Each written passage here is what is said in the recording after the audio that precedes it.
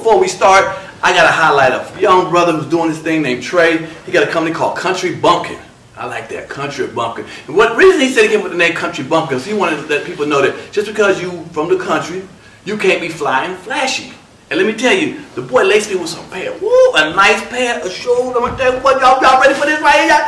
Damn! Look at it right here, boy. Look at that right there. Okay, look at that. Look at the detail on the shoe right here. You know what I'm saying? Boom. I'm like, it's fly. In fact, he got a couple of them. He's over in Atlantic Station. If you're in the Atlanta area, go to Atlantic Station. The brother said, man, he had a little hard journey to get his stuff off, man. He's got a wife, he got a little kid, he's a brand new child. And he said he was hustling, trying to get his things out, you know, different stores. It was turning their back to him. Finally, he met a guy who runs the Atlantic Station leasing apartment. He believed in him, gave him a little boutique. The boy brought his gear. And when I say he got some fly gear, not just shoes, he got all kind of pants, shirts, all kind of jerseys. I'm telling y'all, y'all need to support the brother. A lot of celebrities came through there. Antonio Brown came through there. Yancey came through. He said people come through there all the time. And I came through there and he laced me with these right here. This, woo! Now he comes in different colors. He got it where it's all red like this, where the blue is. He got it where it's different multiple colors, man. But it's really nice, man. The shoe actually feels real good. I got some J's. And some ones, and let me tell you, these feel damn near better than the ones. I don't know what he did with them, but they do feel better than the ones. You're going to see me flying with in fact, I'm going to have these on the show in another couple episodes, man, but I like them. But support the brother. So if you're ever in the Atlanta area, go to the Atlantic Station. He got a little spot, man. Check it out. It's called Country Bumpkin. My man Trey, holla him. Tell me, you heard about this place here on Pierre's Panic Room and Comedy Hype. It's all the same. You know what I'm saying? Love y'all, man. Support the brother, all right? Always support black. Remember that. Out.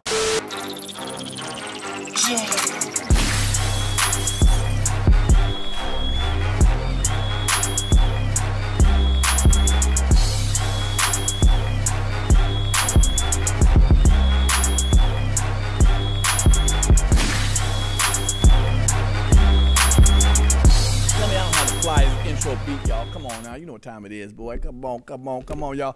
All right, y'all. Welcome to another episode of Pierre's Panic Room. Again, thank you so much for subscribing and watching, y'all. Thank you, man. If you're watching, you haven't subscribed yet, hit that subscribe button. Come on, do me a favor. Blink. That's right. Hit that right there for me. Oh, y'all, look. I'm on the streets. Y'all loving Pierre's Panic Room, all right? And also Comedy Hype News when I do it, y'all. I love the love, man. I appreciate it. That's why I bring all the fly and flashy guests on here. And today is no different, y'all. Y'all know who's going to be on here. But before I start, I got to do these comments. You know, I got to read 3 comments that my crew gets. So this is from the T.P. Hearn show. Remember T.P. Hearns? We're talking about he's been in a coma. A guy named John Meekins said, ain't seen this dude in a minute. He was mad funny. Hope all is well with him. Well, all is well with T.P. Hearn, man. He was really great, man. His episode came on a couple weeks ago, y'all. Really, really good. I'm happy to see him well. Like he was discussing about being put in a coma and coming out and, you know, getting back to the comedy world. And, you know, we're happy to see him, man. That energy is back. All right, this is from the Carlos Miller show. Jesse Fagan said, Pierre said they wilding outside. I'm done. When they were talking about wilding out, they were on the show wilding out, and they was getting everybody. And Carlos said everybody was getting fired. I said, well, damn, y'all probably was wilding outside, and you know, just started wilding outside. So shout out to my man Jesse. All right, from the Brother Man episode, Guardian Jordan B says, this man loves being genuine. This man loves being genuine. Oh, let me read it again. This man loves Bernie genuinely. Okay, genuinely, well, whatever the hell, you know what I'm saying. He couldn't stop gushing. Beautiful. Rest in peace, Mac. Yeah, everyone loves Bernie Mac, and I think I'm going to go back to my English class and work on this. I'll be getting these in time. Y'all don't get a chance to read all these, y'all. Forget y'all. All right, y'all, here you go. Y'all know the super producer extraordinaire. Mr. I ain't gonna do all his credits, man. I ain't got time. We got a short show. All right, man. Shit, we ain't got no 2 days for him. We got everything we want. We got my man finally in. Man, one of the most successful music producers. Give it up for the one and only Mr. Jazze Pha. Hey, man. Oh boy, in the building. Okay. Yeah, right. Ladies and gentlemen. Oh, ladies and gentlemen. Right. Is that Jazzy Fenzel Burgundy, Obama Luther King Jr., Jazze Pha the first. Yeah, oh, damn. Yeah. You a couple people. Biggest name in the business, you know what I'm saying? You ain't never lied about that. You know what I'm talking about? Damn. Yeah, man. First of all, were you the first one that started trumping the actual artist on shit by yelling out your damn signature? No. You know actually where I got it from? Who did that for you? Teddy Riley. What did he say? Teddy Riley. On what song? Yep. Yay. And he always yell out the artist, Deja or whoever it would be. Yeah, but he ain't say Teddy Riley. Nah, but he had a tag though. Oh, okay, tag, okay. But you knew it was him. Okay, right. You know, plus he was an artist. Right. So you know, it's like Teddy. Yep. Hey, Ted. Yep. Yep. Yeah, you got a point there. You got. It's kind of like, yep. But now every producer say it's a so-and-so production. It's a so-and-so production. Exactly. They got want to hear the rapper. Damn, who producing it? What you gonna say? It's the engineer. It's the engineer. Right. The person who got the coffee. The person who got the coffee. It's Mike who got the coffee. Yeah. The fuck? Well, I got in there just in time. I know that's right. I got in there just in time. But it works with you though. It works. Yeah, with but you know what? I think what is great about it is that even the little kids, they be like you can ask them like 10 different kids and they'll have 9 different answers. Okay. You know what I'm saying? And they'll be like, oh, you like DJ Khaled. You stand in front of artists and you block the shine. You da-da-da. Right. Then someone be like, you like P. Diddy. You take all the publishing. And they're like, what? Like, oh, that's me? And then some of them think you're Quincy Jones. You call the shots and da-da-da. Right, or you're like, you know, they have all these different imaginations. But one thing about it is they know, ladies and gentlemen, Jazze Fizzle, they say, well, what do I say? And they say, I know. Right. You know what I'm saying? And all of them know it. Yes. Nice. It's a brand. You know what I mean? It's branded. Right. You know what I mean? You knew that for the future. You knew to do that for the future, like saying this is gonna be a brand. I'm gonna. Well, actually, it came from me doing records, and my records like really ringing bells in the hood and just in the South, heavy. Okay. And then guys that were bigger than me, like already in the game, was saying that they did the music. No. But I didn't know why they were doing that. They were doing it to get the work. That's dirty. They weren't trying to really make people. They were trying to make people believe they did it because they wanted to get the work that went with that, and I didn't understand that. But when I understood it, when somebody was like, "Yo, such and such got a whole project and made $150,000 because they said that they did this," I said, "That's my record." I said, exactly. Like so, when you first heard "Girls in the Club Show Enough," can I cuss? Right? No, yeah. I was like, "Hoes in the club." I ain't make no money though. But hoes in the club show enough. Right. Shaking that. I never said my name on that record. Right. Because I wasn't tagging my record then, and I had to learn because. And it was huge in Texas. Right. Well, yeah. At first, it started in Texas because Suave House, Rap A Lot, they were like both the 2 big labels in Texas. And then, of course, you know, DJ Screw and his crew. But down in Texas, my record was so big in Texas, I had to move to Texas. Wow, trying to get that work. It was that big. And people were running around saying, you know, I produced that record. I'm like, oh. So I got to figure out how to, you know, I got to stand in front of that. Then I thought, he always tagged his records. Smart. So, you know, I was watching James Brown late night one night, and they said, ladies and gentlemen, it's star time. Right. Oh, yeah. And he said, ladies and gentlemen, there are 7 wonders of the world, and you're about to witness the 8th. Right. I was like, oh. That's dope. I need that. I need that type of. And then I think one time I was like, ladies and gentlemen, you're about to witness one of the most delightful of our time, Jazze Pha. Right. And it garnered people like Diddy, like Manny Fresh, like all of these people start coming at me like, you know, like, yo, I love that. How you know, because they were producers too, you know what I'm saying? Sure, you know, sure. Like, you know, but Diddy was kind of doing it like right behind Puff. I mean behind Ted. Behind Teddy. Yeah, I think he might have been the second one. Really? Yeah. Okay. Maybe I remember. But you stood out. But he didn't say his name though. Right now, I was the first one. Like my whole, ladies and gentlemen. Right. It's a Jazze Fizzle Productions. Right. No. It was smart. That was smart. I mean, it's just smart. But I hear all producers now do it almost. You know. Yeah. I'm like, damn. They got the little tag. You know. Yeah. In the beginning, but it's cool. But let's go back in the band. Since we're talking about beginning, let's go back to your family structure. Okay. Now. Mother, father, brother, sister. What was it looking like? What was your family? Well, you know, my dad was one of the original Barcades. Who also played with Otis Redding. Right. You know what I mean? So the Barcades were like the house band for Stax Records. Right. I remember. So if you did music and you didn't have a band or somebody doing your music, Barcades did all your music. Right. So when you heard stuff like, please, got to. Right, please. Having his swag. Right. That's my daddy playing the bass. Nice. You know what I'm saying? Or Shaft. Now, your father wasn't caught in that accident, was it? The no. plane wreck.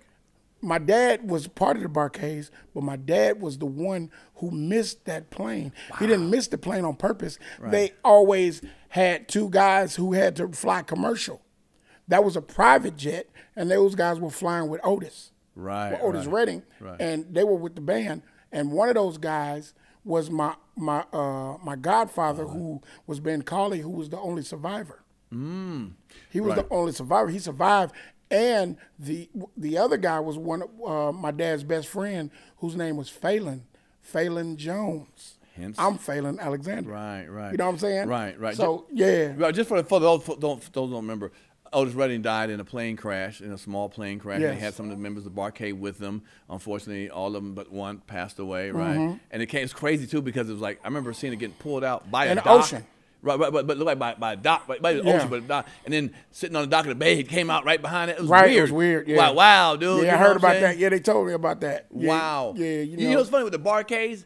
I only remember the Barkays when I moved to D.C. when Holy Ghost came out. That was my song. And you know what? It's crazy because I was living in California. I had just moved to California with my mom. Okay. And she was like a new Christian. Okay. So I wasn't allowed to listen to that record. It's really? Like your daddy and them got a record out talking about some girls love like the Holy Ghost. That was the joint. You can't listen to that. So of course, I had to find somebody to listen to it because I'm listening to my daddy's music. Right. And I was like, it took me like a couple of weeks because everybody was talking about it. All the older cats, they talking about it. And they're like, man, that new Barkay, boy, that new Barkay. Right. Everybody talking about that. I was like, man, I got to hear that. But it felt to me like they became funkier later on than the beginning with Otis Redding. Am I mistaken for that? Because that Holy Ghost they had to. I think once they got Larry Dotson wasn't a part of the original Barkays. Okay. When they revamped, he was from a group called the Temprees, I believe. I remember them. Okay. They were the old school group, but they weren't as successful. But they got Larry Dotson. Larry Dotson came in there and they just kind of he had this funky voice that wow. Right. I killed that song. Yeah, all of that. So he had that funk. You know what I mean? I was on the road with people like Cameo, Parliament Funkadelic, Brick. Right. Switch. Not the barge, but Switch. Come on now. You know what I'm talking about? Yeah, I was there. You know what I'm saying? Well, what's the lead switcher that sounds just like his brother? Bobby. What? Bobby DeBarge, yeah. Like Cold. He was dope. Cold, man. Yeah, man. Man, you ain't, and being backstage is a whole nother vibe. How old were you around that time? Man, I had to be 7, like 8? 6 or 8. But I was back with my pop like from a little one. Because when you into what they into, then it's easy for me to be around. Because it ain't like you got to do a whole lot for me because I'm content. Right. When I'm in the room, like some kids, they can't sit in the studio for 16 hours. I can't.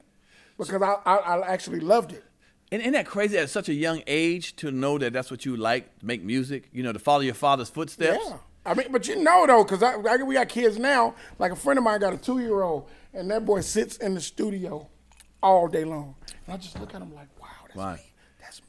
That remind me. You know what I'm saying? That remind me, my father was a pimp, so I started feeling that. I started seeing hoes. My uncle was a pimp. My Uncle Bunny. I damn near pimped women until about 2 weeks ago. I said, them stop that shit right here. No, still pimping. I mess with you, but great. So, okay, when you were that young, how did you transition into you doing music? Like at 10 years old, you started playing keyboards or something? Well, of course. Well, my mom, she sang background with people like DJ Rogers. I don't know if you know about DJ Rogers.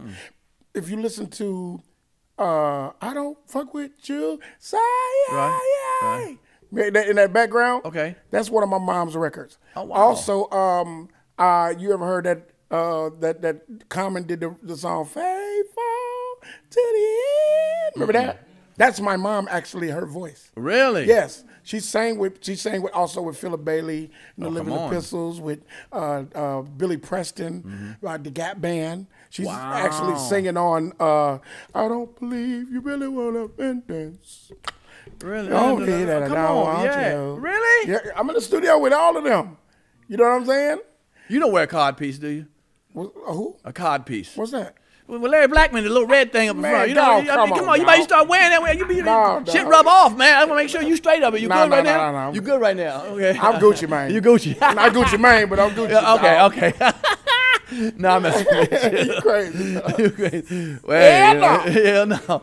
Oh, that's okay. Okay. So then your mother, she transitioned to gospel music then? She was doing gospel, but she was doing funk and soul, of course. Sure. And it's easy to parlay gospel because, you know, a lot of the gospel folks sang funk. You know what I'm saying? Because, I mean, you know, you're right. Funk alpha disco beta, alpha Dylan. Right. You know, that sounds like a choir. Right. Never learn to swim. All of that, you know what I'm saying? Yeah. So it ain't far from the church. All of them folk came from the church. Right. You know what I'm saying? Right. And that's where I came from. Okay. So at what age did you know that this is what you wanted to do? You know, like start trying to 5. produce. Really? Yeah. Okay, so when did but you I didn't start honing into it until I got a little older, because of course, you know, with being raised mostly by my mom and only visiting with my dad like in the summer. And where he live at? He was in Memphis. And your mom was where? Cali. Okay, LA. Cali. We were in LA. Oh wow, nice. Yeah, we were in Inglewood, you know, in that area. Okay, Yeah. cool. What were some of your influences back when you started feeling like you wanted to do it yourself, producing? Like what? Man, I was an old soul. Al Green, Bobby Womack. Nice. I used to date his niece. Okay. And you too? Yeah. You know. So you know, she just kept on saying, I'm gonna take you to my Uncle Bobby's house. I'm taking my Uncle Bobby. She's not knowing that I'm a fan, right? Wow. So we're going Christmas time. So we're going up these Hollywood hills. We're going up to the top of the hills. I'm just like, dang. So she keeps saying, Bobby, who's Bobby? I thought Bobby Rush, Bobby, I don't know. I'm not. Rush, I know. Like, you know what I'm saying? Like, wow. So I see this little sports car, a convertible sports car, and I see this big old dude with the little, you know, that little hat, like, what's that little hat? Like a kufi. A kufi, you know what I'm saying? Okay. He's a big old dude. I was like, nigga, that's Jim Brown. Jim Brown's getting in the car, pulling out of your uncle. That's Jim Brown just pulled out of your uncle's driveway. She said, yeah, that's my Uncle Bobby. So she kept saying my Uncle Bobby. I was like, Uncle Bobby. Right. So he opens the door, said, I know you. You James' son. He had on some slacks. What? He had on a robe. He had a phone in his hand and a cigar and some wine. Nice. With big old rocks and rings on. I'm like, just looking like Bobby. Right, you know what I'm saying? Nah, lovely. He said, man, I'm going to call your daddy, man. He said, ain't you going to say hey to everybody? He's like, man, that's James' son. Wow. You know what I'm saying? Yeah. And she tripped out. She was like, you know him? I'm like, nah, I remember I met him before. Sure. So you were kind of indoctrinated into this. Yes. This is really what you was supposed to do. Yeah. You know what I'm saying? Around all the musical influences, and your father was in it. It was, you know, I that's dope. Now, when you started to make music, I understand you said you were influenced by older people, but was anybody younger? You said, I want to write for them. I want to do music for them. Like, when did you start? Bobby Brown. LL Cool J. Really? I always wanted to write for people because I was like, man, this song would be dope, or this would be. And of course, I had songs that I wanted to do, but then I would write songs. I'd be like, this sounds like something for somebody like Sherelle or TLC or you know when TLC came along or even you know Jody Watley. I'm like, man, I was always all over the place, and I love pop. Okay, pop. You know what I'm saying? Okay, Duran. Right. What you know about Duran? Duran. Depeche Mode? Yeah, Depeche Mode. Talking Heads. Come on. You know about John Cougar Mellencamp too. He wasn't bad. Yep, John Cougar was dope. Come on. Come on, I go all day with this now. All of that, yeah. Wow. Elton John even. Elton John. Even Elton John was dope. Your song was my favorite song. Paul McCartney. You know what I'm saying? All those guys were dope. Wow. Okay, so what did you like better doing at that time? Producing music or writing it? Because you had to come with a beat in your mind and do all that. I was more of an artist back then. Really? Yeah. What was your name? Your name was what it is? Phelan. You went by Phelan? Yeah, Phelan. Okay. All right. Phelan. Yeah, I was on Electric Records. Give it up for Phelan. Yeah, right. Phelan. Yeah. Back then, Jazze Pha. Phelan. No, Jazze Pha. Yeah. You know what I'm saying? Jazze Pha. I came around. But what happened was I was signed to a label in Memphis, a local label called Mega Jam Records. And a guy by the name of Terry Starks. Terry Starks was like one of our neighborhood heroes, per se. Right. You know what I'm saying? And he was really close with like Penny Hardaway. Okay. He even to this day he works with Penny. You know what I'm saying? He works very close with Penny. And he was like one of those guys behind the scenes, like making sure Penny had everything he needed on the way to his road to success. Okay. You know what I'm saying? Sure. So we were there at Treadwell High School when it was only standing room, you know what I mean, to come watch this kid play. And we saw, you know, people like Spike Lee. Spike Lee would come and he would be in there. Yeah, because the Penny doll too. Yeah, he was a Penny fan, huge Penny fan. This is when you was your father in Memphis. Yeah. Wow. Okay, well, that's actually that's interesting. What's the craziest thing someone tried to do to get you to listen to their music? You ever had something crazy or somebody try to approach you? Like what's? Well, I always wonder some crazy stuff. Craziest thing, somebody just threw a CD in your car, open the legs. Man, they do it all. That's common. Oh, okay. Throwing a CD in the car is common. That's common. Rapping right in front of your face. Oh. I know. I was at a wedding. Oh, hell, come on. I was at a wedding. Okay. And it was a young lady. So she was getting married. Okay. I didn't know her. I knew the guy. I knew one of the guys that was a friend of the guy that she was marrying. Okay. So I didn't really know him. He knew me. You know, I was popular. So. Sure. And it was like when I first started in the game. So he was like, my wife wants to dance with you. I was like, okay, cool. But I'm like, dancing with somebody's wife. I don't really know her. Like, right. She ain't danced with her daddy yet or nothing like that. So she wants to dance with me. So I start dancing. And so she starts singing this song, but it's like a sexy song. Oh, what? And so, but she's acting it out. And I'm like, bro, this is not cool. I literally left her standing there by herself. Wow. I had to. I couldn't. Because it wasn't cool. It made me uncomfortable. Right. How was the song? I can't remember. Damn. I was too busy trying to get out the way. I know that's right. Ain't nobody trying to mess with nobody's wedding. Wow. You know what I'm saying? Wow, damn. All right, well, then let me ask you a question. How do you choose when you want to produce somebody or not produce them? What's the feeling? It's got to be star quality. Okay, what's that mean? It got to be star quality involved. Not just star quality, but you got to know what you're doing. You know what I'm saying? What do you mean by it? I mean, if you come in to sing a song and you can't sing. Oh well, okay. Yeah. I mean, Yeah. But I'm quite sure you get good and singers. Nowadays, you have to be serious about it. Oh, what's that mean, serious? I mean, when you come, like, if I go on your social media and you ain't talking to nobody, you're not trying to sell anything.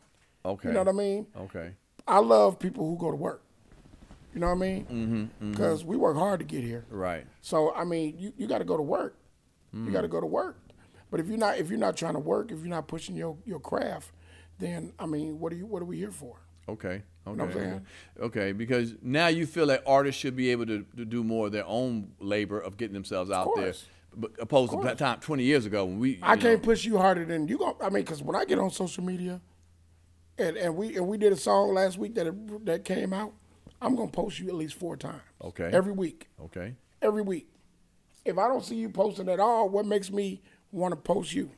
Yeah, but are hits easier to come out? Like is it more the machine? Like back in the day, you put a hit on the radio, it seemed like it would DJs would play it and it'd be a hit. Oh no, it's like right now, you just never know. It might be a cheerleading squad. It might be a cheerleading squad. Like I got a song. You ever heard that song? I just wanna rollie, rollie, rollie with a dabber wrench. No, I haven't. No, I haven't. You heard it before? I'd be locked up. All I ever heard was a rollie, rollie. Little kid song. Okay. You cannot go to a kid party without hearing this record. At least 2 or 3 times. Right. The record did 2.5 billion streams. What? I found these kids on Instagram dancing. You know what I'm saying? I got them on Fortnite. I got them everywhere. But is it more about business now or about talent? Are them kids gonna have another hit? It's all about wave. It's all about catching the wave. Somebody catches the wave. I mean, but of course, you're gonna have artists that come through like her, right? Like Giveon, right? Like you know what I'm saying? Like even Lil Baby. You know what I'm saying? Like certain artists have that staying power. Okay. You know what I mean? They just come through. Right. You know what I mean? Right. They're consistent. Kendrick Lamar. You know what I mean? The new kid, Toby and Wigway. Oh, yeah. Okay. You know Yeah. I'm going to interview him. Okay, let me ask you a question. I asked Dr. Dre this one time. I said, has there ever been an artist that you had a chance to produce, but you didn't? You let it slip and you kind of regret it? And guess who he said? Who? Your boy. Who? MC Breed. Wow. He said, because the future, what's the song? Future in Your Friend. Right. In front. It didn't sound exactly like that when he got it. And then, he passed on it, and then someone else got it, and then they turned it to that. He said, that's the only song. I was in the car when we did a video together. This is before Eminem came out. So we were driving. And Breed loved Dre, man. And I know. And you used to hang with him at his house and all that. What the hell? Breed put me on. Really? Yeah, he was the one put you on? Funny thing, Breed, when I first moved here in 93? No, yeah, 92. 93. About September. 93. 93. It was summer. Right. It was summer. It just got, Actually, yeah. August. I'm my bad. It had to be about June. Okay, right, So June like 5th. that. June 5th. Yeah. 93. Yep. Met at the studio. I met Breed up there. Fast forward, my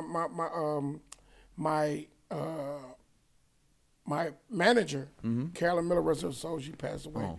But she took me to Breed. She was like, I know MC Breed. Now, mind you, we had already been staying. We had moved to like Atlanta, like trying to win. Right, sure. Everybody's So she take me to the studio. When we got down to our last, we didn't have no money. What? You know what I'm saying? So we get to the studio. He comes out. He like, yo. He like, Carolyn, this Jazzy. It's like, so you say, I heard you got some beats. He said, play me one. So I played him one. Say, you did that? I was like, yeah. He said, play me another one. Second beat. He was like, hey, you did that? Like, yeah, I had a Nike box with my beats in it. Right. On disc. Right. Like, they right here. I can load it up. He's like, bet, play me another one. He said, I said, bro, man, I whatever you want to do. He said, so where you guys staying at? We looked at each other like, shit. In the car. You know what I'm saying? And, you know what I'm saying? And that Nissan. We was like, what? Nissan. So he's like, so how long y'all gonna be here? So we kept looking at each other. So he pulled her to the side, came back 30 minutes later, and was like, hey, look, I want you to come stay at my house for long as you want to stay. I got a studio in my basement. I'm cleaning out the room right next to my room, and I'm gonna give y'all that room. Wow. And I moved in this house. Right. And I never left Atlanta since. Wow. Hey, did you leave the house? I left the house. Okay, I know you just I called you. I didn't know where I was calling you from and stuff. Okay. No, I had to leave the house. Oh, okay, my bad. You know what's crazy? Ladies and gentlemen, I'm still downstairs. Everybody came to Breed's house. Oh yeah. I met Too Short at Breed's house. I met MC Breed. I mean, at Breed's house. I met Too Short. I met G hooked it up. You know G. G hooked it up. He hooks up everybody. Yeah, he can connect. Yeah, he to connect. Eric Sermon, Redman, Method Man, Tupac, everybody. Oh, all at Breed's house. Breed's house. Nice. Everybody came. That song was hot. That song was banging. And he had another song after that I liked.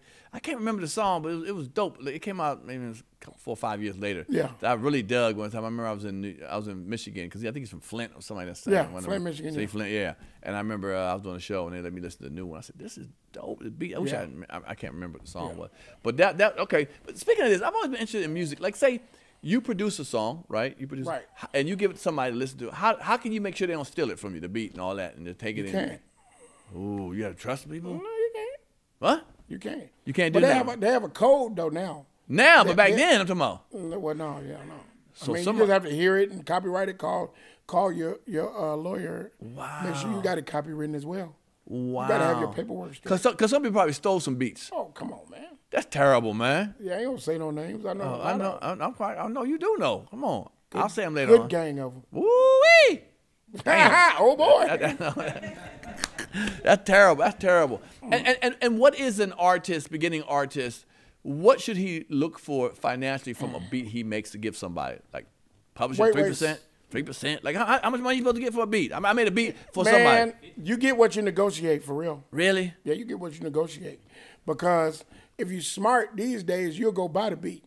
You'll go buy it outright. I mean, now some you mean people, the artist will buy the yeah, right? Yeah, if you'll just go buy it. You know what I mean? Because some of these people will sell it. Like no publishing involved, nothing. It's after I give you the money. You should give a person publishing. Why should you?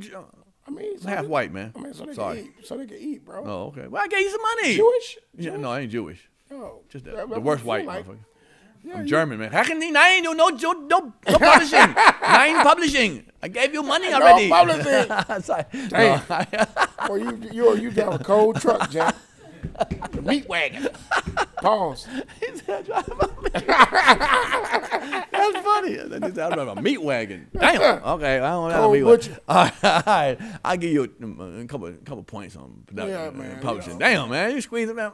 Man, shit. Yeah, man, but you know. I'm trying to be Leo Cohen in here. About 15 points. Okay, so you should never really sell it outright. For an album. You shouldn't really sell it outright, a beat. Let's say a beat. Nah.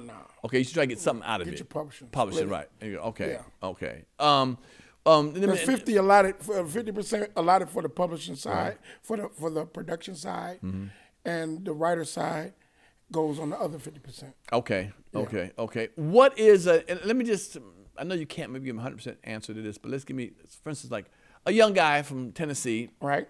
Got a bomb beat. And let's say, it depends on who it is. Like, let's say Gucci asked for the beat. Right. Gucci got them deep bodies now. Yeah. You know what I'm saying? Should you hit him in the head for about Gucci ain't gonna pay you a lot for it because he give you an opportunity. Oh my God, with the opportunity. What's up with the opportunity? I can't eat opportunity. You gotta be hot though. Shit. What do you mean you gotta be hot? Gucci could get you hot. Yeah, but shit. But you can give it to Gucci and then you can sell it to Pookie. Oh no, I thought you were gonna give it one. What? You can give the beat to Gucci. Not that same beat. Oh, okay. You give another one to Pookie. Right. You get your money. Hopefully you can do that again. It ain't luck for you. Ooh, wait. You get in there and you can start selling beats because of Pookie. Because of Gucci. I hear you. Gucci might give you a little something. No wonder you got to yell your name on the thing. But please, by all means, go in there and get that relationship with Gucci. Right. Okay. You know what I'm saying? And on the front end, you should negotiate where Gucci say your name. I heard that. That's what I'm saying. That's right. Because some people nowadays, they like to take the tags off. Hell no. Because to some people, like, you making my music sound generic with that tag on it. Right, but shit. That's the downfall. My stomach growling, Gucci. Hey, man, listen. It's all about what you negotiate, brother. Broke producer. Listen.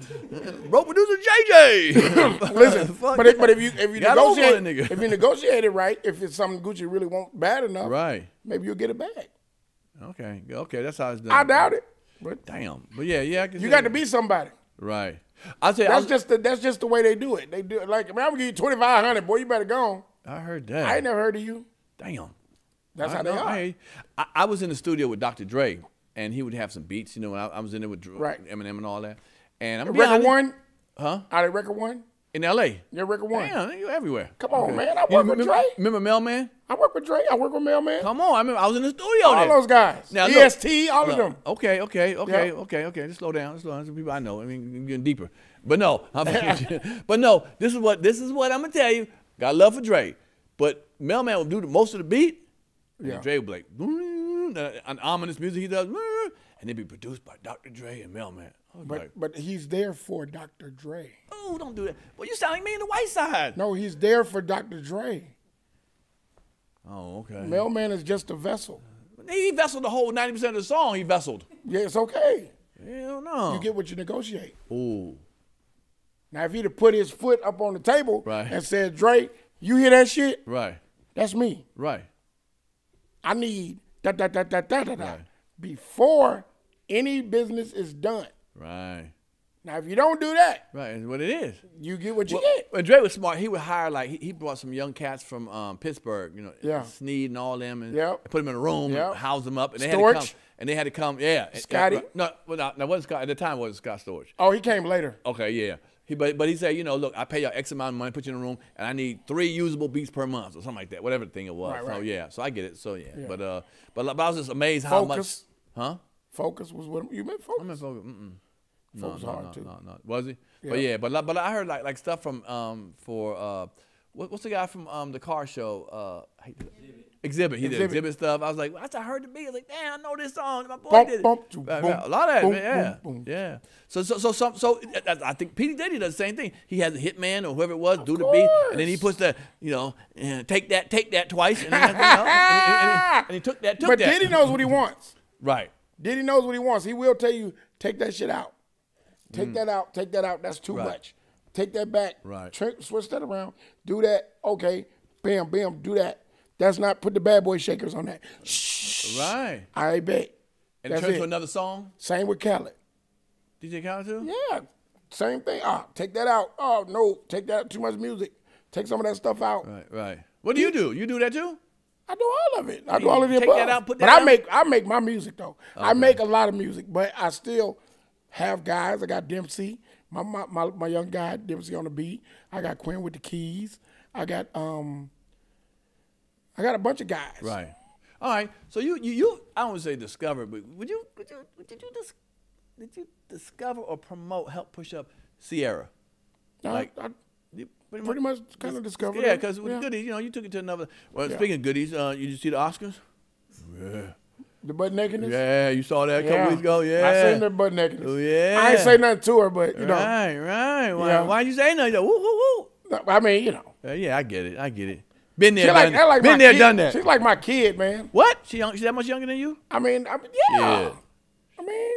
I bought her first card for graduation. Damn, really? Yeah. Okay. No, man, yeah. She had it all too, and she's a person that maybe she doesn't strive. So I don't know how she does, but I hate it. She looked good. She can dance. She can sing, but the career didn't move like like some of the other girls. Like, well, is it just a business aspect of this shit or what? Man, I think sometimes, when you get into music, you get into business, and it's so many smoke and mirrors, and there's so much going on. When you get there, it's like a group effort. Oh, Jazze, Ciara, Ciara. Then that's all you hear. Oh, you don't hear Jazze no more. You don't know. All right. No, well, makes sense, yeah. You're not thinking about the foundation. Right. You're not thinking about what it was built on. Right. Not if you're 17, 18 years old. Sure. You know what I'm saying? Yeah. And the way we separated was kind of like by management. We were managed by the same person. Okay. So when you break up from your management and you go this way, you leave everything back here. Oh. We never had an argument. Sure. We never had a fight. Business. You know what I'm saying? But it's like, I'm going this way with my career and I'm going to make it. Right. You know what I'm saying? But to me, I think that makes you feel like it becomes what it's going to be. Because even on the second album, it was kind of like, we ain't really talking like we supposed to be talking. Right. But I wrote a record for Janet Jackson.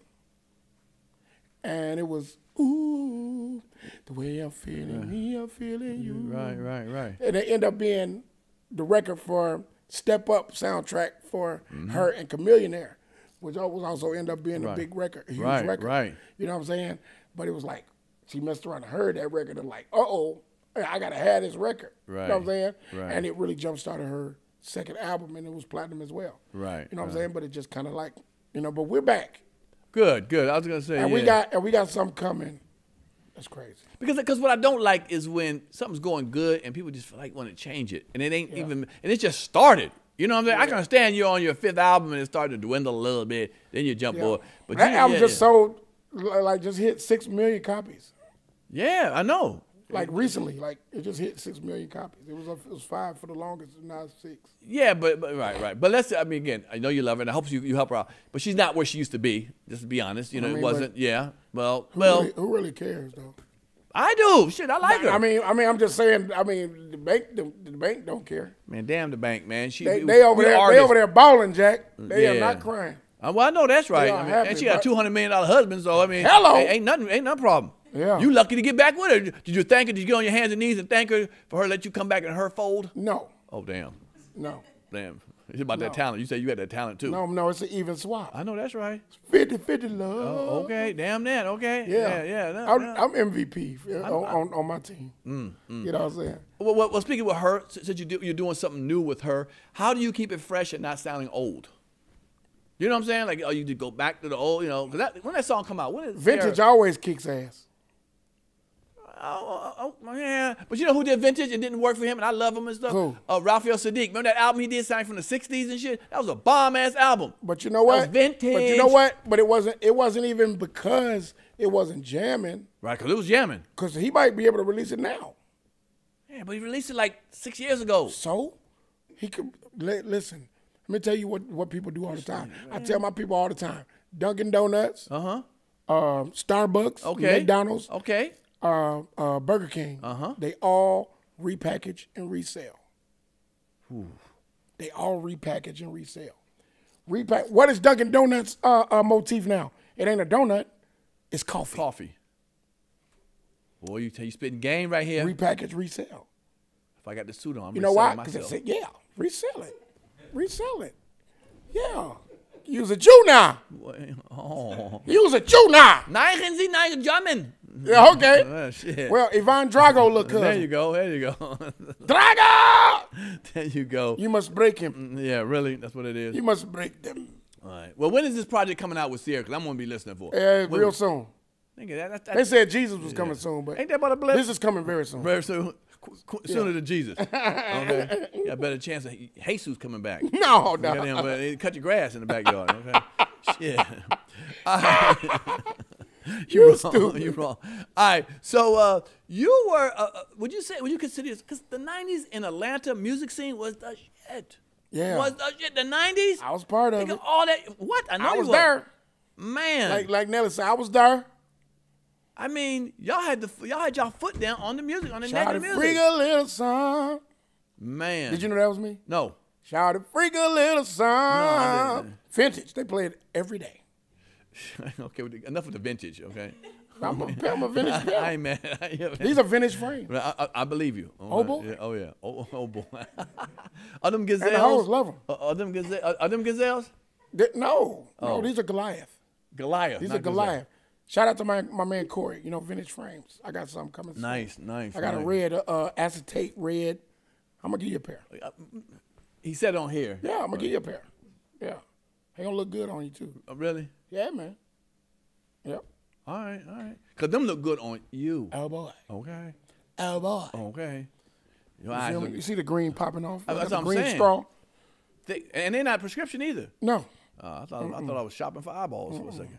Encryption. Encryption. Yeah. And see, it works well. I like it, man. You flat. But back to Atlanta. Back to Atlanta in the 90s. Okay, Atlanta in the 90s. All right. Let me think. I had some ideas of some people. I'm gonna give you as a producer. Yes. I'm gonna name some people. You said you had the old, you had the old Phil. You felt the oldness of it. So let me think of some people that I'm gonna play a word association game with you. I bet. Okay. When I say these names, give me first things come in your mind. All right. All right. These are producers. I'm gonna you tell me what to feel in your situation. Right. Okay. Gamble and Huff. What do you think about that? Oh man. Yeah, you see? Vintage. Come on. Big steps. Big step? Big steps. Okay. Baby, there you go. I need your love. Okay. Big classics. Okay. Big classics, yeah. Let's go with the same song. One of my favorite producers of all time, Tom Bell. Come on, man. Man, just passed away. Big horn arrangements, big strings and horns. Yeah. Yep. He kept the what's names rolling, spinners. Yeah. Yeah. Yeah, man. Yeah. That's the way love goes. Come on now. Baby. Come on. Yeah, that's that. On, he said the one that's in the Fork in the Road. What's that song? In the Fork in the Road. I'll Be Around. Yeah, I'll be around. Yeah. But he said he had the lead singer sing off key or off step or something. Did you feel like he said that, because that's one of my favorite songs. I did my research on that song. But he said that he had the lead singer. I forgot the lead singer guy with the fro. All of them had fro back then, I guess. But he said he had him singing like off key, like not off the right letter or whatever note or something. I never heard that. What was his name? Oh, I can't remember his name. Yeah, the lead singer. Yeah, one of my favorite songs of all time. All right, let's go with Dr. Dre. Dr. Dre. What comes to your mind? Oh, man, G-Funk. Okay. G-Funk. Okay. I like that. G-Funk. Yeah. That's befitting him. What about one of your contemporaries? All of them are, but Timberland. Timberland? That's right, Timberland. Whoa. Dang, man. Like, when I think Timberland, I think Missy. Okay. Okay. Yeah. I was on tour. Pretty much like Snoop Dogg and Dre. Like, Snoop and Dre as Timberland. But she produced too, though, right? She produced. Missy Elliott, yeah. But I mean, Tim was the right. He had them beats. I remember I was on tour with him in '97 with Bone Thugs, Mary J, and Aaliyah, and Genuine Drew Hill. And Aaliyah would always say, this is back in '97, okay? They would always say, I want y'all, in her act, she's like, before I get up, I want y'all to introduce y'all to my producers. And she brought out Missy. And I was just thinking, who brings producers out? Because remember, producers back then in '97 was back, shut your ass up behind the corner. Nah, she kept bringing them out, right? And then, unfortunately, she passed. But then all them songs I started hearing and stuff. I produced Aaliyah too. Did you? Yeah, you did you? Yeah. I don't want baby girl. I don't want her. That was you. Yep, and come over. Damn. No. See, I was signed to Black Ground for a short you? period of time. Yeah. Yep. Barry Hankerson and them. Yep. Come on now. I remember that. I used to hang with that. I was on tour with all of them. We really kind of R. Kelly, revolutionized the way they write ballads. Me and my boy Jazze Austin.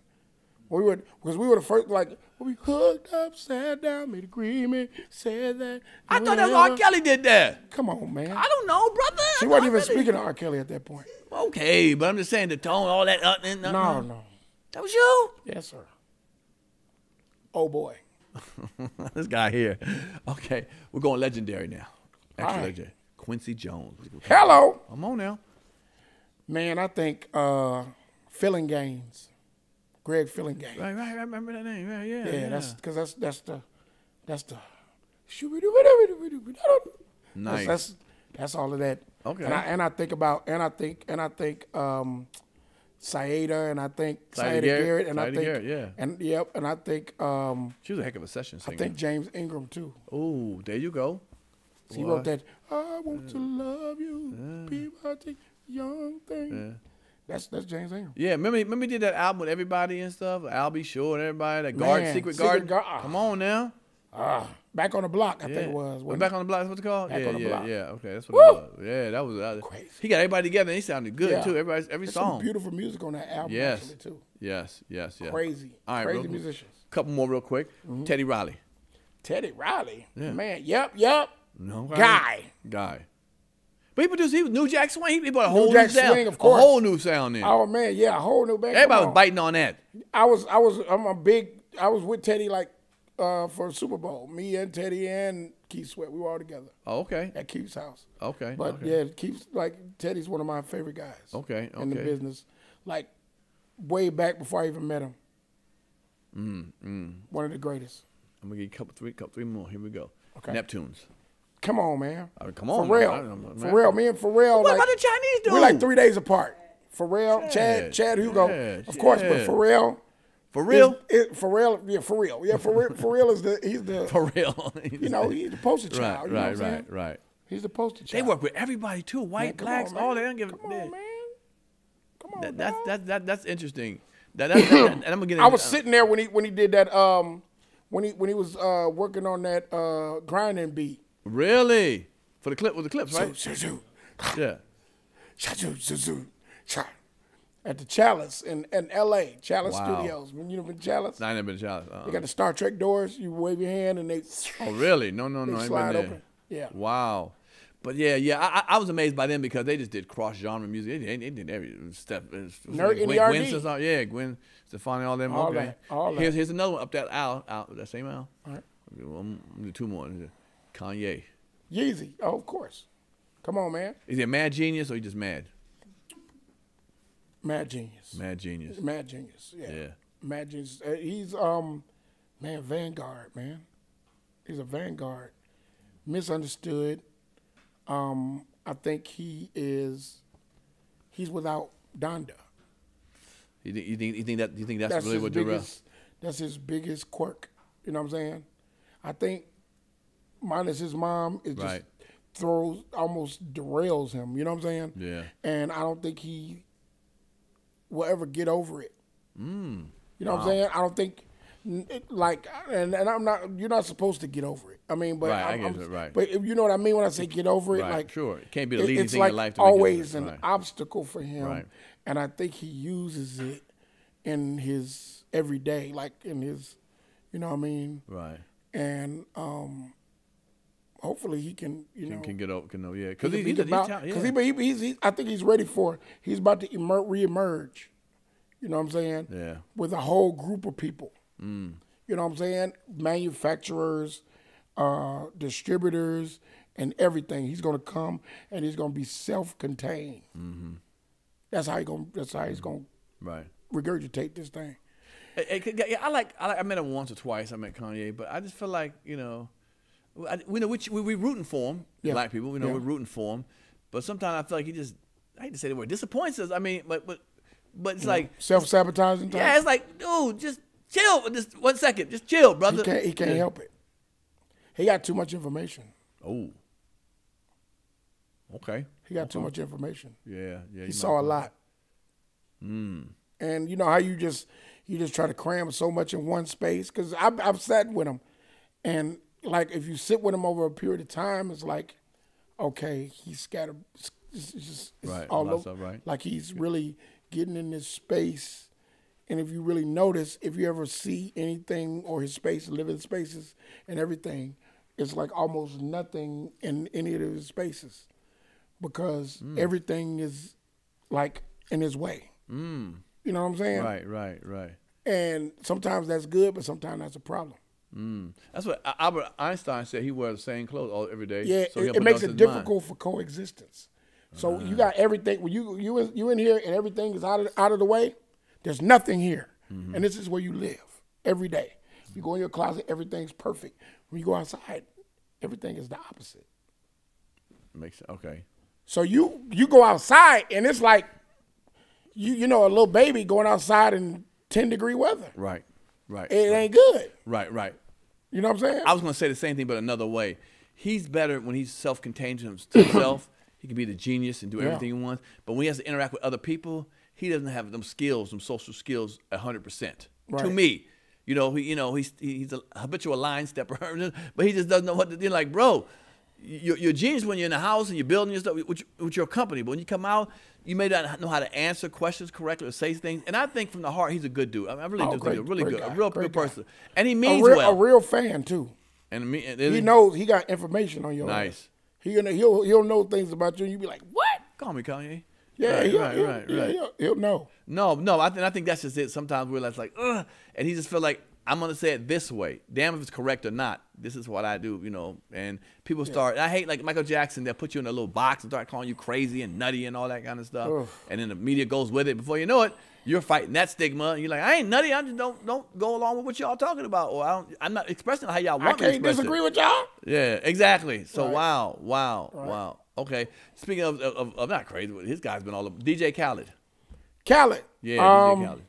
Now, Khaled is a character, to say the least. I see him on social media, and he's hilarious, but resilient, and he won't be denied. And you got to commend that. You know what I'm saying? He won't be denied. He is going to definitely get it across. Get it done. Yeah. He that door-to-door salesman and got one yes and went crazy. Yeah, I like him, but I think he pumps himself up like he's bigger than he is. To me, that's okay. Okay to who? That's okay. Yeah. It is okay to whoever. Got here. Whoever like it and whoever don't. Right. I'm like, bring what it they down gonna a do? notch. He rolling with Jigga. Yeah. I mean, he's in the right spaces. Yeah, he's carefully placed. Yeah. You're right about smart. that. Jigga's smart. Yeah. Jigga. Yeah, I guess so. Yeah. Come on. Yeah, you're right. I know you ain't gonna play them kind of games. Okay, I'm not. Not no real Russian. Right. I'm a German, man. You ain't no Bolshevik? No, man. No. Jay-Z is good. Very good. Right. No. I thought you was Armenian. Right. Have you seen like your stuff? Do you change? Like I say this, like you're more in business and start investing? Because back in the day, you just want to do music. Yeah, of course. Now these brothers now trying to find real estate. We got to do real estate. Really? We got to do real estate. So you got a couple of things happening. I mean, real estate is the only thing that's going to intellectuals being compromised. A lot of these things are these factions up under the ground with this intellectual paper. You know what I'm saying? Bitcoin and all that kind of stuff. Yeah, this paperless. Yeah. Like fail one day, fail the next day. Yeah. You got to be careful. Yeah. You got to be careful. The real estate is going to stand. You know what I'm saying? Take that money and put that money in something that's guaranteed. You know what's funny? I watched a movie called Founder. It's about the guy who started. Come on, man, that's cold. Remember? You know what? He said you be in the real estate business, damn the McDonald's business. Right. Get the real estate and make the McDonald's building on top of your real estate, so you'll always own that. Ooh, I heard that's cold. He was cold too. He was cold. You know what I noticed too? Ain't nobody getting on top being nice. No. It took me a minute. To get what? To get nice. Get back to being nice. Get on top pretty much. But you weren't nice. No. I mean, yes, I was. Yeah, you was nice. You was too nice. That's why it took you a minute. Too nice. You've been more of an asshole. And too passive. Oh. 2 passes. So you agree? You got to be a little something. Like there's no way. Like me being by myself, there's no way I would showed up. Like I was on time. Right. I was here. Right, you were on time. Yeah, you know what I'm saying? I was, man. But you know, you got to go to like MTV 7 minutes late, and they tell you that you cannot even get in the building. I love it. Ain't no CP time over there. Then you get it. You start you're getting right. it. You be like, damn. They said 10 minutes early is late. Ooh-wee. Because you might take you 10 minutes to check in. Sure. You know what I'm saying? And when they close that door, I can't hear no keys jingle. I can't hear nothing. I mean, let me tell you. Like, we said 8 o'clock, 8:01, the light switch about to be hit. You right. You came. We was about to hit them lights. I was her. It'd be Jazzy Nay. Nah. He ain't showed up today. Right. But nah, you was on time. Nah, you did your theater. Yeah. All right. So what we gonna do with this part here? This is what I like right here. Yeah. I got a thing called hoish or broish. Hey. I did it with a couple of my homeboys, or I did it with Steven Jackson. It's a really funny thing. Steven, that's my guy. Yeah. I'm gonna tell you something. All right. That men do. And I'm gonna say men over 25. Let's go 25 and above. Bet.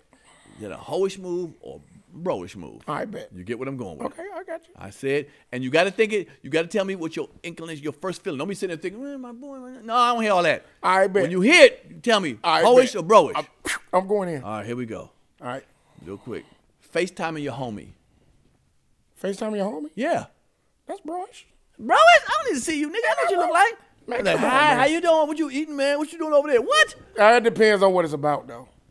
Don't you ever text me unless you have some girls behind you. You want to show me that? I only FaceTime me. Sometimes I'm like, I want to, boy. Yeah, okay, that you need to get over here. But it'd be like, how you doing? You on your couch at the house? His couch. Y'all both tomorrow. What you up to, man? The hell wrong with you, Blair? The hell wrong with you, man? Now, when you say FaceTime, you got to be specific if you're going to say it like 25, that. 25, okay. No, because I mean, most time if I FaceTime you, I'm going to show you that I'm over here with Pierre. All right. For now, I'm going to say just to talk. Nigga, stop calling me 50 times. I'm over here with him. Okay, here we go. You ready? You know what I'm saying? Yeah. Quick shoulder. Wearing Crocs. Ah! Oh. Hoish. Oh, okay. Ooh. All right. Is that Hoish? I Oh, no, you got the Crocs. No. Not today. No. Yeah, okay. Hey, Tyler Perry made everywhere to wear Crocs. At his place? Really? Why would you do? How could you when they had the opening, I was like, hey, dog, I was standing there looking at them Crocs for about 15 minutes. but you wore them. He had to. Oh, we had to be hoish that night. All right, here we go. Yeah, maybe that night. All right, you ready? Eating a pizza with a knife and fork. Come on, bro. I'm asking. I don't know how you do. I don't know how you. It's Atlanta. That's bourgeois. No, okay. That's bougie, and it ain't bad in bougie either. Ain't bad in bougie. No. I'm gonna go with hoish. No man eat no damn. No man eat no damn pizza. That's with definitely hoish. Mm-hmm. You better curl that motherfucker up. Ooh. All right, here we go. No. Roll it up. Damn, my nigga, roll it up. All right. Another one. Doing TikTok dances with your girl. Your girl? Yeah, yo, 25. All right, that's cool. Really? Yeah. Yeah. But it's still hoish, but it's still cool though. Damn. It's a good hoish. It's a cool hoish. It's a good hoish. You got a hoish for the house. Yeah. There's some hoes in this house. Yeah, because you don't come. Because like TikToking with your girl is something that you're not going to do it blindly with your homeboys. Like tell them that you're going to tell them before you put it out. Yeah. So they don't go in on you. You know, me and my girl, we TikToking. You're not going to just blindly just post a TikTok with you and your girl. Right. You got to let some niggas know. You know what I'm saying? Hell to the no. All right. Yeah, another one. Dressed like dog. Oh, I know. That's what I'm saying. She got me over here TikToking. Okay. But it's still hoish though. All right. But it's a good hoish. Now, average guy, not you. You're a baller. So we're talking about average guy. When you was average, when you was like 6 and shit. Yeah. Okay. No. This right here. Letting a woman pay on the first date. Hoish.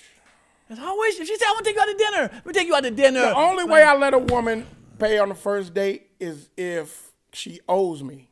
Ooh, what do you mean? Like for being late because we didn't make the date before, and she was like, and I decided to even pick up the phone.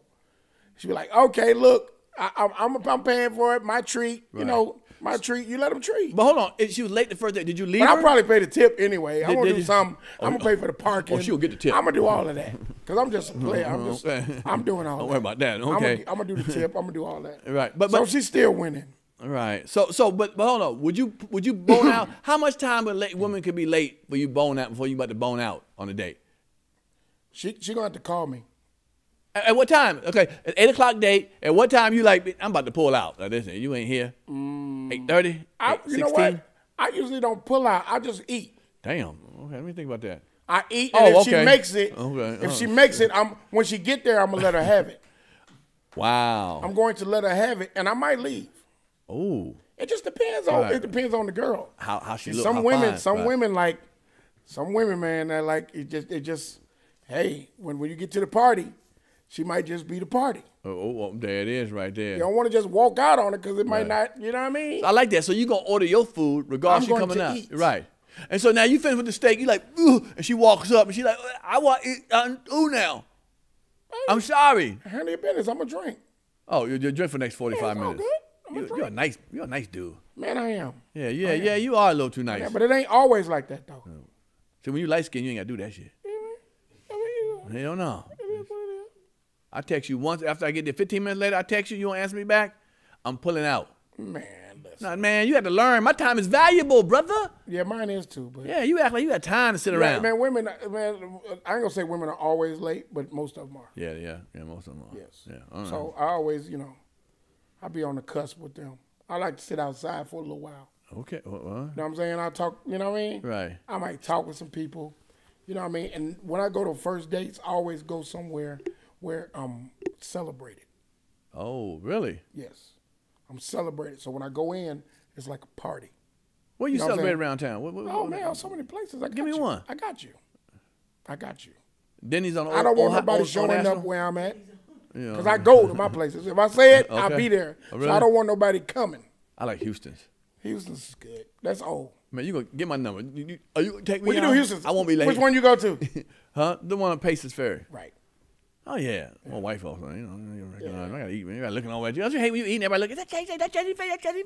Yeah. I mean, that's me, but let me eat. Sometimes it's cool though. Sometimes you go for it.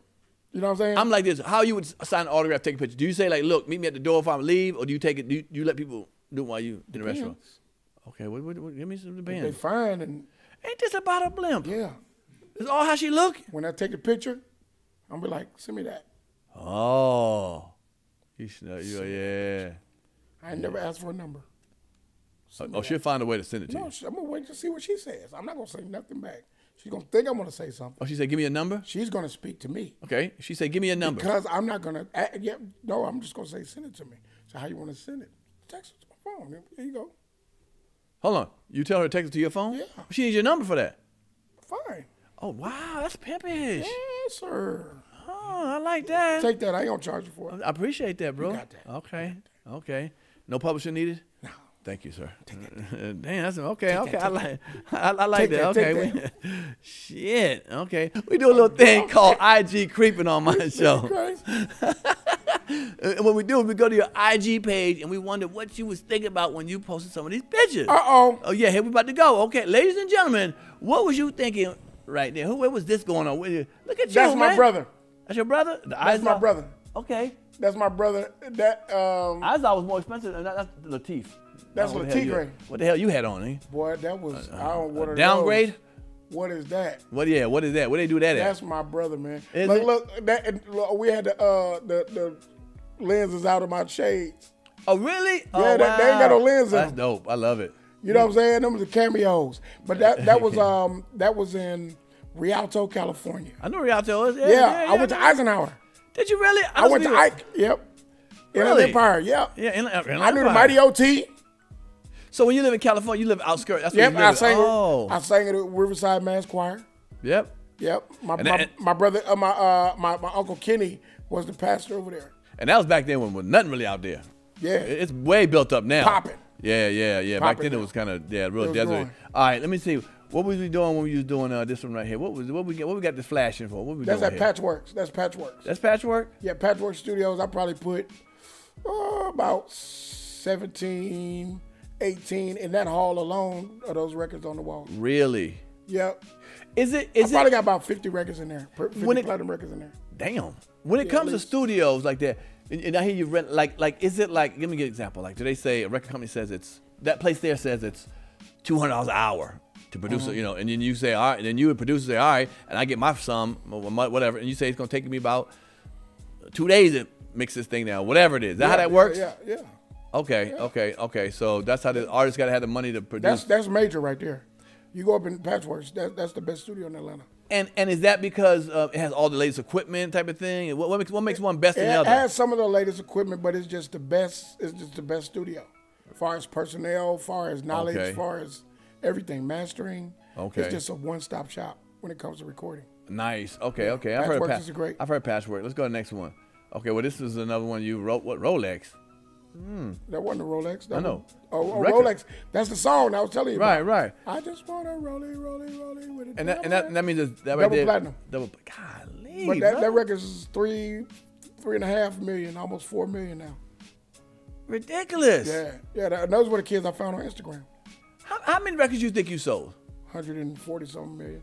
Really? 140. That is incredible, brother. Yeah, I saw your discography. It was ridiculous, bro. I don't stop that. Tupac, all that. I was like, damn, yeah, everybody. Stop. Yeah. You work with I sold 6 million records with Tupac alone. Yeah, I mean, you know what I'm saying? No wonder you can stay at restaurants later and eat. And drink a little slower. Yeah. All right, okay, who is this lovely young lady? That's my daughter. Oh. Yeah. Oh, my gosh, she would kill me for that, for posting that picture. Really? Oh. How long ago was this picture? That was, she's 16 now, so she was like 12. Yep, 11. Yeah. They don't want to know that. That's too long for her. She was like, that was long. She's like, I'm a little baby that time. Oh yeah. Nice. We got one more. Look at that, boy. Look how you living, man. You was thinking what when you do? What was in your mind with that? Hell Bitch. no. Oh damn. Nah, okay, that makes sense. Do you see this coat? right. I was actually doing a photo shoot. That's a dope picture. A photo shoot for a event with Russell Simmons. He had gave me that bracelet was part of it. Okay. Yep. Okay. Nice. I like the whole look. All right. So before we get out of here, we do a thing here. Everybody got to do it. It's called spin the wheel. I heard about the spin the wheel. Okay, you spin the wheel. Yeah, you heard about it? Okay. So here's a little couple things on the wheel. You might tell us how you lost your virginity, if you can remember that. Damn. Yeah, that was. Yeah, okay. You got to give us a real secret you have. Who you trade places with and why. Get something you want to get off your chest. If something you got something in your mind you want to get off your chest. Your celebrity crush call. So I want to see what kind of actor you are. You get your phone and you make a 2-minute call, less than 2-minute call to whoever. You say her name and then or him. This is we good like that here. But I don't know. Hell no. It's Atlanta. But so you call and you got to see either she get to your house, you get her trying to come to your house, or you got to get to her house. Whatever smooth move you can do. I want to see your macking game, okay? All right, bet. All right, okay. If it lands on that, let me see how you lost your virginity, traded places. The biggest lie you ever told, okay? Right. And I think that is, and nothing else. Get it off your chest? I had, it was the same one, but I had one on here that, it was another one I had on my other studio I liked, but we ain't got that subject. So, all right, y'all, give him a drum roll. So, Mr. Jazze, you gonna push that boy, put a little something behind there? Let's get that, put that thing in there. Let's get it. What did it fall on? I'll spin again. Oh, damn, they never do that. Who does that? Yeah, exactly. Yeah. Trading places and why. So who you think you'd want to trade? Anybody. And give me the reason why you would. I mean, I know you living a good life, but if you had a chance to trade places with somebody. Damn, that's not a good one. It's not a good one. Hold on, my bad. It say trading place? No, it said how you lost your virginity. My bad. That's what it was. It fell on this one. My bad. My should be twisting up. Yeah, how you lost your virginity. Give us the 2-minute story version, brother. And give us details. Damn. Okay, yeah. That man said detail. Yeah, give us details. That's what we're here for. Quiet, boy, hey, you talking about the whole 3 minutes? Yeah. Oh, that ain't talking about how long it lasted. Yeah. Man, listen. It was the summer of. It was 92. Man, when you got here. Well, how old was I? About 15. Okay, about something. All right. 15, 14 maybe. Okay. What city was you? Who's counting? Memphis. I was in Memphis. It was in Memphis. Oh, that's easy. For the summer. Ooh. Memphis for the summer. So it was hot. Summertime, Memphis. Was I that old? I might have been younger, but we're going to say 14. Okay, we're going with 15. We're going to say 14, okay. 15. 14, 15. I called myself dating this young girl. Her name was Marcinia. What's her name? Marcinia. Over there, Orange Mound. Oh, hood rat. Go ahead, let's keep going. Hey, boy, you know it too. I know Marcinia mama. Just keep going. You do? What? Let's go. She was really right by Orange Mound. 2 streets over. Azalea. There it is. You know what I'm talking about? Come on, like the plant. Yeah. So, no, everybody was gone from the house at my grandmama's house. Okay. You know what I'm saying? Okay. So, you know, we in the grandmama's house, and she asked me, you know, have I ever did it? Right. Of course, she had asked me before. Right. But then she wanted to revisit the question, I guess, since we was in person. On the phone you were doing it? Yeah, we did it on the phone. I mean, we talked on the phone. Okay. But that was the first time I was like, you know, we had phone sex one time. There it is. At a young age. Okay, I like that. Yeah, so she had grandma's house. Yeah. Y'all closed the screen door. She had a wrought iron door. My grandma had the wrought iron door. Okay, it was Memphis. So, you know, we had a door where if you lock the top lock, we'll know somebody coming because you got to open the door. Oh, okay. I got to open the door for you because the key don't open that door. I like that. So, you know what I'm saying? Come on. I got time to get my shit together. You know what I'm saying? Right. I'm coming. Yeah, act like I'm coming. I'm really coming. Right. So you know, we doing the ground with the pants on. Yeah, the dry humping. Oh my God, man. So she's scared to do it. I'm scared to do it. Hold on, she's scared to do it. She asked you, have you ever done it? She's scared? Yeah, but she was still scared though. Okay. She was still nervous. And I pulled my pants down and of course the dry hump was going real well. So everything was so by the time I was like, it was touch and bust. Oh, touch and bust, damn. Touch and bust. I like that. Scott. They were touch and bust, baby. Wow, I know that's right. Yeah, look, she had that touch and bust, y'all. She had that touch and bust, yeah. It was like, oh, man, it was terrible. Well, for her, I guess. I mean, no, it was terrible for me, too, because it was like, yeah. Women always say that. My husband suffered from premature ejaculation. I was like, why you move? Yeah, I'm breathing. But you ever heard that? Don't move. You ever heard that saying before? What? When my man suffered from premature ejaculation. Yeah. I say, you know what? We don't suffer. Oh, hey, but I tell you what, the second time I redeemed myself, though. Give it 3 minutes. I did good. Oh, you did good? I probably did 6. Okay, you doubled up the game. Double game. 6. Yeah. I had to think about shit like Mickey Mouse and, you know what I'm saying? Right? 15? Yeah, I had to think about Mickey Mouse and like stupid shit. Right. You know what I'm saying? No. I thought that's why. Okay. All right. So it's 15. Grandma was coming. Right. And then y'all kept on doing it over and over again. That's fun. You're young. Yeah. That's it, man. All right. Well, Memphis, give him a round of applause. Give Jazzy a round of applause. I got a little bag for you, brother. A little something. Just something to take home with you, man. This is the only show you do. You get a little something. All that black stuff. Yeah, you got a little something in there. Look what it is. It's yours, man. My book I wrote. It's called My 100 Homies and Phonies of Hollywood. I met a lot of people in Hollywood. Some was my homies, some was my phonies. I'm going to do part 2.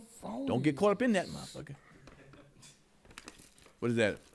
Oh, that's a bandana. That's from the show. It's right here. This is right here. A bandana, yeah. What, that right there? Yeah, basically that right there. Oh, boy, you got to get this shit all right. We got card games up in there. Come on, card games. Oh, it's hard. Yeah, so what it is black comedy from, sitcoms, movies. It's a trivia game, okay? Oh, that's dope. And you can get it at Comedy Hype. I love coffee. /shop. It's going to be written right across there. Own it. I didn't get the Panic Room joint like that? No. We on a budget, bro. We ain't got one of these, homie. It's the same one you'll see. I got you, Jazzy Fizzle. Yeah, I got to have one of them. Yeah, man, come on, publishing. No, man, but I truly appreciate you coming through, man. I really appreciate it, man. Thank you so much. Hey, y'all see who I sat with? Mr. Jazze Pha. Okay, there it is right there. Jazze Pha, the one and only, man. Pivot, man. Even a better person, brother. You know what I'm saying? You've always been cool when I run into you, man. And I appreciate you coming and taking time. Yes, sir, man. It's all love, man. I love it here. I appreciate you. Yo, again, hey, hit the subscription button or the notification bell. Boom, there it is right there, man. Thank y'all so much again. I love y'all. It's another episode, man. The one and only Mr. Jazze Pha stopped through. Y'all see what he talked about it, man. Spread the word. Leave it in the comments of what you felt, what he talked about. All right, y'all. I love y'all. We'll holler at y'all later. We out. Oh, boy. There it is. Ladies and gentlemen, you're now tuned into the very best. It's yours truly, Jazzy Fizzle, a.k.a. Finzel Burgundy, Obama Luther King Jr. Jackson, Pha the First, and I survived Pierre's Panic Room. Oh, boy. Turn me up a little bit.